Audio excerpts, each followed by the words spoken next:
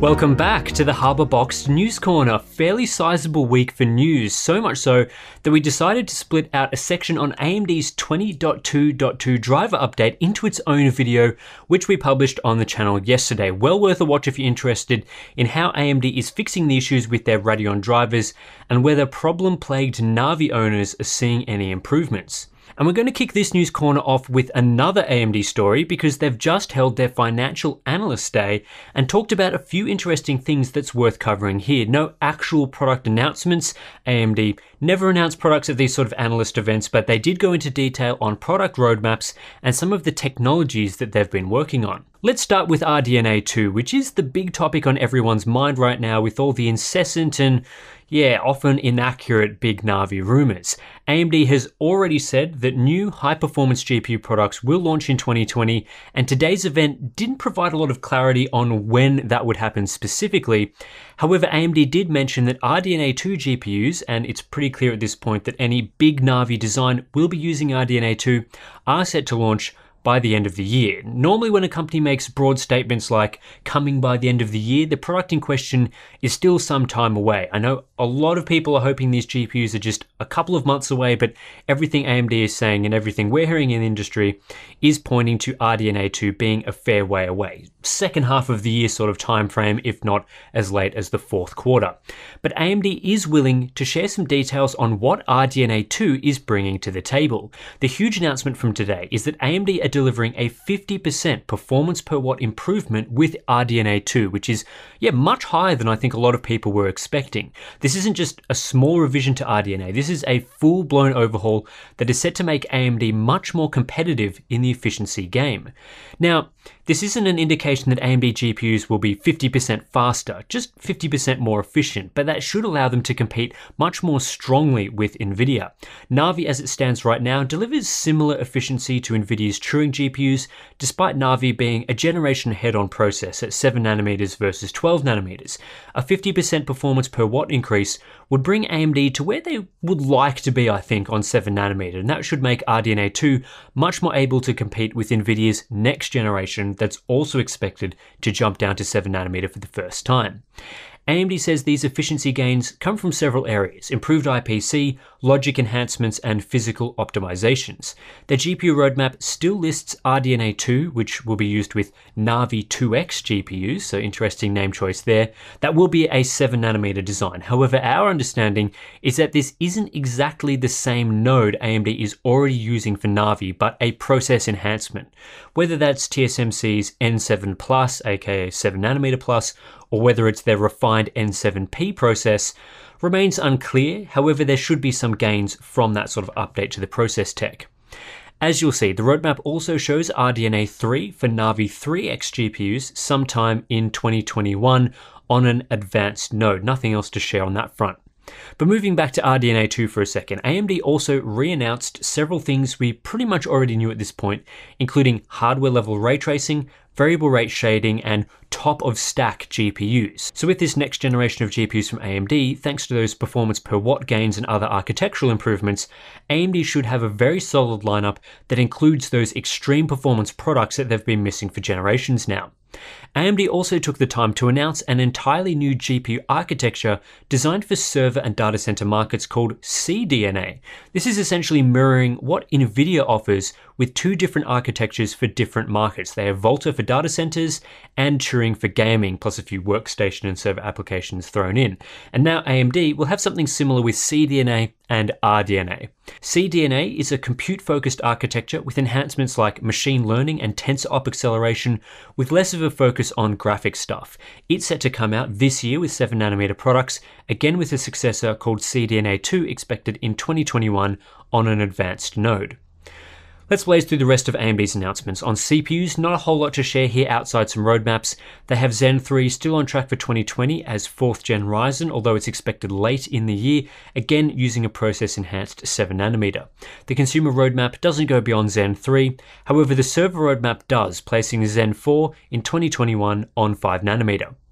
AMD also talked about packaging improvements they're working on, including X3D packaging, which, as you can see, is a bit of a hybrid 2.5D 3D approach featuring stacked chiplets and/or memory. No confirmed date on this one other than it's a future technology promising to bring a 10 times increase in bandwidth density. There was also some talk about future versions of the Infinity Fabric, which is being updated to now being called the Infinity Architecture. The next generation of this technology will allow CPU to GPU connections to move beyond PCIe to a fully coherent connectivity architecture based on, of course, the Infinity Architecture, unifying memory access and improving bandwidth and latency. It sounds like this is mostly for server markets, but it is still pretty cool that the Infinity Fabric is going beyond just CPU to CPU connections or GPU to GPU and actually providing that CPU to GPU link.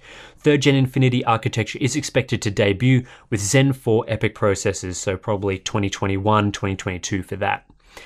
AMD also spent a lot of time detailing their financial results. I'm not going to talk about that stuff because I find it pretty boring, but it's safe to say AMD has turned around their financials in the last few years on the back of Zen. Other than that, some pretty cool things to look for in the future, especially in the later parts of this year where we should be seeing major CPU and GPU releases. I know a lot of people would have wanted, that big Navi design to be coming much sooner, but second half of the year is probably going to be a pretty bumper crop from a lot of different companies. In other news now, Intel's CFO, George Davis, has admitted that their 10nm manufacturing node isn't great. AnandTech has a fantastic transcription of his comments at Morgan Stanley's Analyst conference, and there's a few key quotes here that are worth highlighting. When comparing 10nm to some of Intel's past nodes like 14nm and 22nm, this is what Davis had to say. Look, this just isn't going to be the best node that Intel has ever had. It's going to be less productive than 14nm, less productive than 22nm. The fact is, like I said, it isn't going to be as strong a node as people would expect from 14nm or what they'll see in 7nm. Davis followed this up later with some other comments on 10nm performance, saying that the effect of 10nm in 2021 is just, it's sort of built today because you've got to get through that product cycle and the node. We're excited about the products, but the node isn't going to be quite the performer that historically we've had. I think this is a pretty honest assessment of Intel's 10nm as it stands right now. It definitely doesn't look to be delivering the performance they were able to achieve on previous nodes, hence why Intel's entire high-performance lineup remains on 14nm through the 10th generation. In the past, Intel has mostly dodged around the issues they've been having with 10nm, consistently calling it on track over the years when it kind of wasn't, and boasting about how it's doing with low power parts, but internally, it's clear that Intel aren't expecting great things from 10nm. For the future, Davis expects that Intel will return to process parity in the 7nm generation and regain the lead in the 5nm generation. Now, Intel are referring here to their naming scheme, so compared to TSMC, for example, Intel expect to return to parity with their 7nm up against TSMC 5nm, which is set to pack similar transistor densities, and products using either tech should be arriving around 2021. As for the 5nm generation, as Intel calls it, well, that's still many years down the track, so Intel doesn't expect to have foundry leadership for probably the next 3 to 4 years at the very least. Davis has also hinted there would be more of an overlap between generations than we've seen before, which fits with the stuff we've seen from Intel previously, like backporting. Based on these comments, it's interesting times ahead for Intel. They're in a position now where they're facing probably 2 to 3 years of being clearly behind on process tech as TSMC's 7nm dominates, and then with the next generation, several more years of parity in the best case if Intel live up to their own estimations. This is giving AMD a decent head start and should lead to a fiercely competitive market in the years to come that isn't dictated by one company's exclusive dominant foundry. So yeah, I'm pretty excited to see where the CPU market goes. AMD are preparing to launch a new graphics card in their Polaris lineup called the Radeon RX 590 GME, and it seems destined exclusively for China. According to eXp Review, 4 board partner RX 590 GME cards have appeared at Chinese retailer JD.com, all under a pre-order period with an official release set for March 9th. The cards in question are from XFX, ASRock, Sapphire, and PowerColor, so all the usual big names in the AMD OEM space. The RX 590 GME, it's a bit of an interesting one. It retains the 2304 stream processors of the standard RX 590 and RX 580, but brings clock speeds down closer to the RX 580. The 590 normally comes with a boost clock of 1545 MHz, with OEMs often factory overclocking the card further. The RX 590 GME has clock speeds ranging from 1380 to 1560 MHz depending on the model, which is around a 150 MHz lower clock speed on average compared to the non-GME variants. Meanwhile, the RX 580 sits with a standard boost clock of 1340 MHz, again all with the same 2304 cores. Same memory configuration, 8GB of GDDR5, and mostly the same cooler designs from these OEMs as well. Basically, this is just AMD offering RX 580-like performance with the name RX 590 on the box. Yes, there will be small GME text on there too, but it's disappointing to once again have these sorts of confusing products on the market. Two different names, similar sort of performance. I really don't like seeing this sort of thing. Luckily though, pricing doesn't appear to be too bad for the RX 590 GME. The XFX model, for example, is currently on JD.com for 1200 yuan, the same price as the now out of stock RX 580 model from them that uses the same cooler. Meanwhile, the actual RX 590 is about 100 yuan more expensive. Similar story with the Sapphire model I checked. Now, for reference, 1200 yuan is about 170 US dollars, which puts these prices in line with what we see for the RX 580 and RX 590 on Newegg. What's likely going on here is this RX 590 GME is using AMD's 12nm Polaris revision, but for binning reasons or whatever is being clocked back down to RX 580 levels, a card that normally uses a 14nm GPU. This hasn't been confirmed or anything, but it would make the most sense as a way to make use of extra 12nm capacity. We've seen something similar with Ryzen CPUs lately with something like the 1600AF. What's not obvious though is why this is called the RX 590 GME instead of the RX 580 GME. The latter would make a lot more sense given this is RX 580-like performance, but they've chosen to use the RX 590 name, which, yeah, I'm not a huge fan of.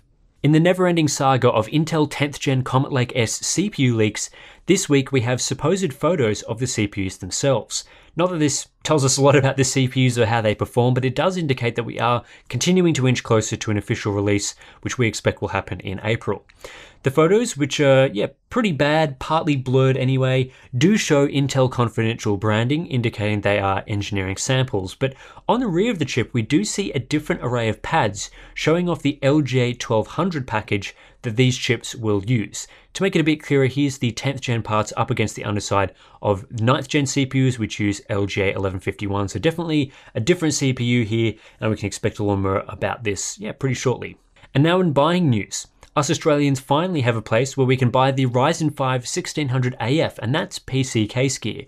Right now, they have the only stock and only shipments of the 1600AF in the country, selling it for 150 Aussie dollars, which is $50 cheaper than the Ryzen 5 2600.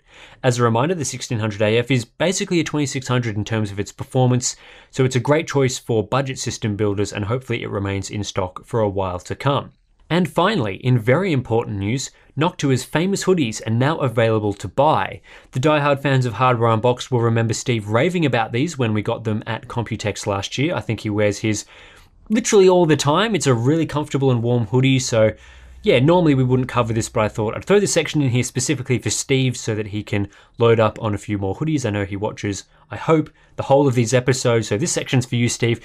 Next thing we know, he'll have pretty much just an entire wardrobe of Noctua hoodies and Hardware Unboxed merch, and that's what it'll be going around with. Maybe we need to make some Hardware Unboxed pants, so then we can really complete Steve's wardrobe for him. Anyway, that's it for this episode of the Hardware Unboxed News Corner. Don't forget to subscribe to the channel. You'll get these segments in your inbox every Friday. Hit the bell icon so you don't miss out. Follow us on all the places, Twitter, Facebook. Check out our Patreon page as well and our merch store. Both of those things, there's links to those in the description below. I'll catch you in the next one.